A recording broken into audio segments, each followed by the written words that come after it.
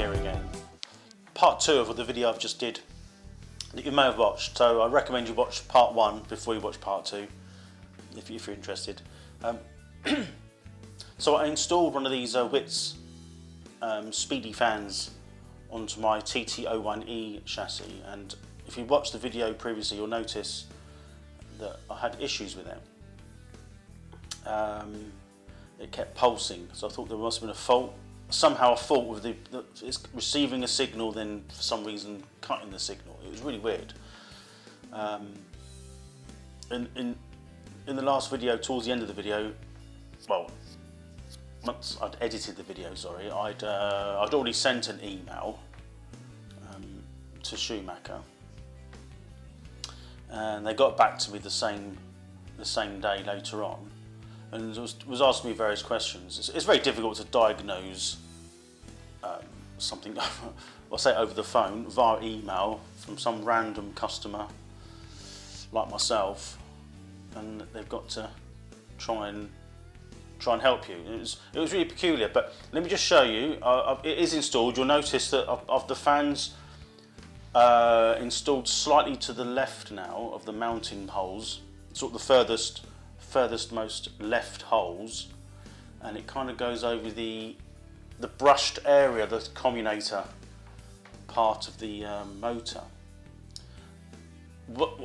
To be honest with you, as the car is going forwards and that's blowing air down, plus it's going to aid cooling the motor anyway, in my opinion. But it's all plugged in, so let me just show you. So I've plugged the battery in, I'm just going to switch it on, and there we go.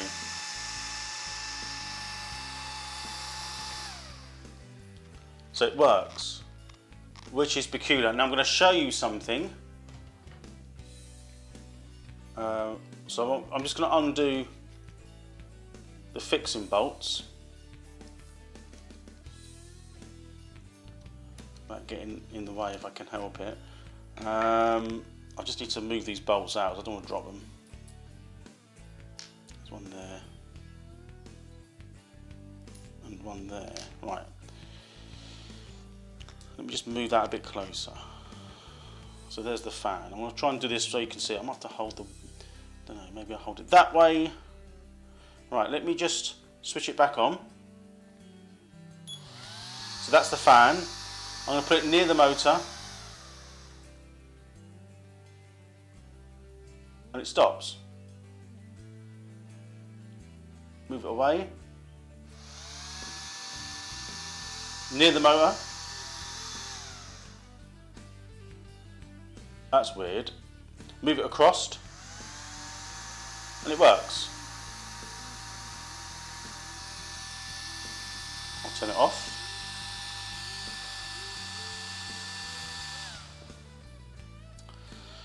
So what I could put it down to is the magnets in the motor are affecting the back of the fan.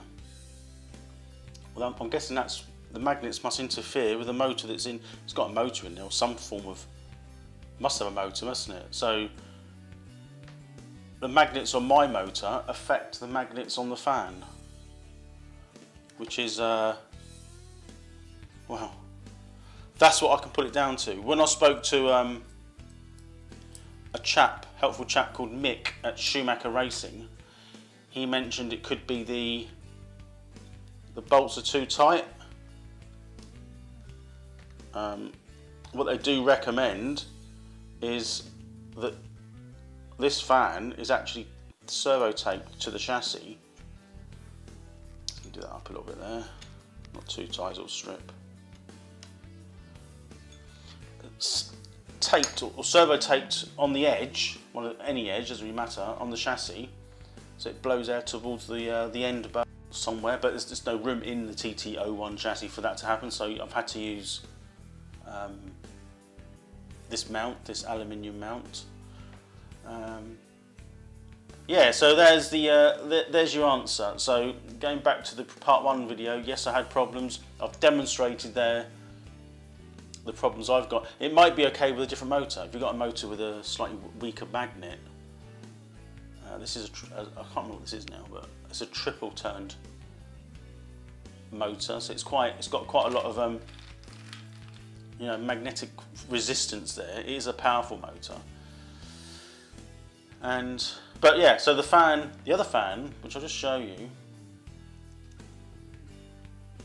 I mean, it's the same on the back, but that works okay. Well, there's plastic, but the one on the back here, then it looks like it's like, I don't know what it is. What it like not carbon.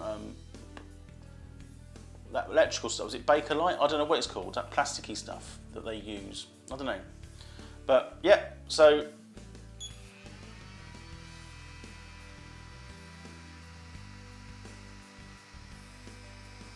there you go. I'm thinking to myself, that might be the battery going flat now, because I thought it was the NiCad. I thought that may have been too low.